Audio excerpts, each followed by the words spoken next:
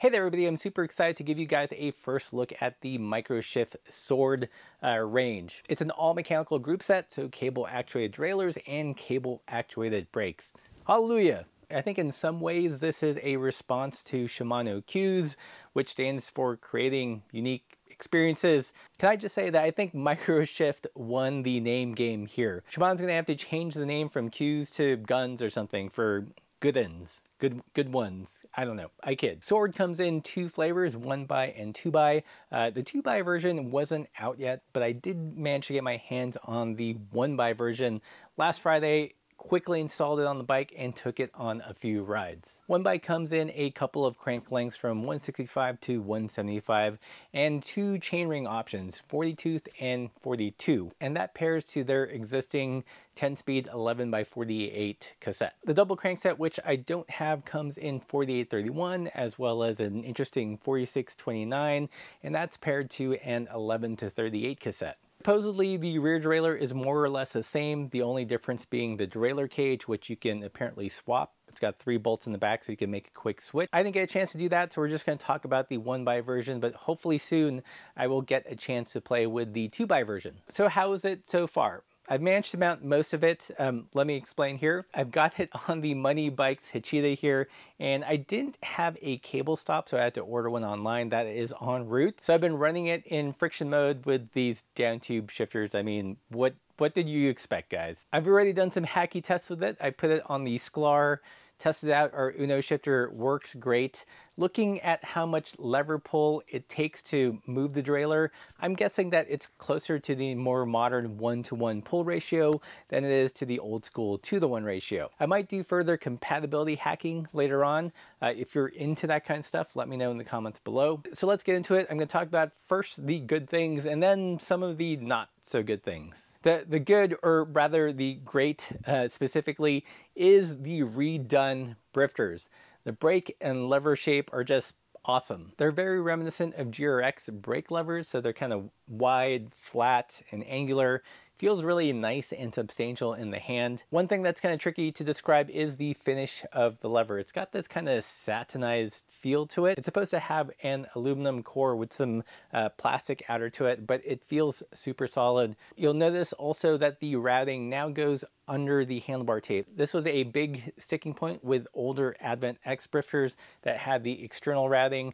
Now it goes under the tape, super nice and clean, a lot easier to put your bag on the handlebar. Another interesting change about the brake lever is the pivot point. It's moved a little bit lower, providing for greater cable pull, and I have to tell you, so far, using it with the disc brake in the front and a cantilever in the rear, it just feels great. Really easy to get strong braking from the hoods as well as the drops. I think these had to be the best like non-Shimano, non-SRAM drifters I've tried personally. I think it would be awesome if they just did a plain left and right brake lever for people that want to do weirdo bike builds to give us more options than like the typical Tektro levers. In terms of the ergonomics and the aesthetics and how the braking feels, it's an absolute win. Feels like a quantum leap from the previous drifters. Let's talk about the rear derailleur. Overall, it looks a bit more refined. The clutch actuation is done with a knob rather than a switch.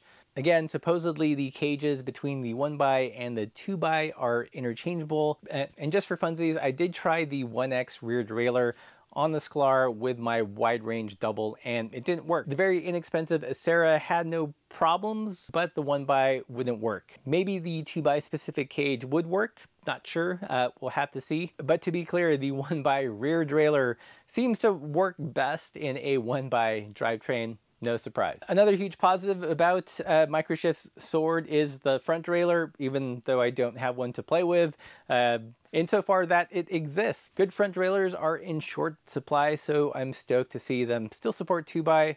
Even if you don't use it with the whole Sword system, it's good to have front derailleurs in production for your own DIY needs. Okay, a lot of good so far, so let's talk about the not so good thing. You'll notice on the Hachida, I am not using the Sword crankset. Personally, I think 40 and 42 tooth 1x systems, especially with just an 11x48, is a bit overgeared for bike packing where there's any climbing and you're actually carrying things. It's probably enough if you're riding unloaded or not in mountainous territory, but I think the gears could have been lower. I get it, it's one thing to not have to come out with a giant pie plate of a rear cassette, but I feel like they could have offered chainring sizes in the 36 or 38 range, just so you can make the most out of that 1148 tooth cassette. I know what you're thinking, Russ, that BCD looks identical to GRX, so couldn't you take an aftermarket chainring, say from Wolf Tooth or something, and put it on the Sword crankset? I thought that too, so that's actually what I tried. I removed the Wolf Tooth chainring from my GRX crank and tried to install it onto the Sword crank. And here's the thing, while the BCD is indeed identical, the shape of the tabs of the actual chainring are not. When I tried to put the Wolf Tooth chainring on here, it would lay flat on two of the holes, but the tabs would interfere with how the crank arm was actually machined. Personally, I think this is a bit of an oversight. I don't know if it's like a patent thing, but if you want a smaller than 42 tooth chainring, you've got two options. You can either file away the tabs so that the chainring will fit flush with the Sword crankset, or you have to get a new crankset. Both those options are not great. The 2x version looks promising, but again, this is where I think they could have gone a little bit more experimental, gotten a little bit more weird, maybe offered a wide-low 4024 old school mountain bike double option for those that are going to do some hardcore touring with a lot of gear on their bike. I think the 4024 paired with their 11 to 38 would be an awesome sub-compact setup. This is where I think Sword is a bit of a conundrum.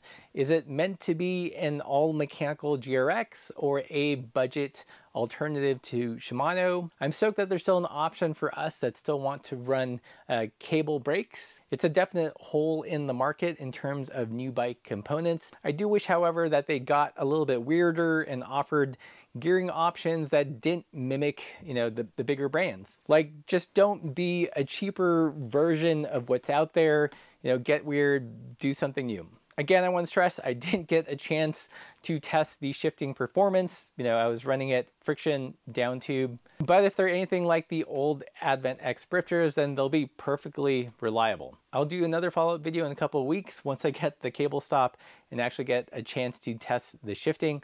But I wanted to share my first impressions. I think it's a huge upgrade, big quantum leap from the previous iterations, and I'm really excited to try out the 2x version. So if you liked this video, found it helpful or informative, and appreciate that I didn't just, you know, reprint the press release, then hit that subscribe button, or better yet, join us on Patreon. It's what keeps the lights on and lets us create bike content from our weird perspective, apparently. As always, everybody, keep the supple side down.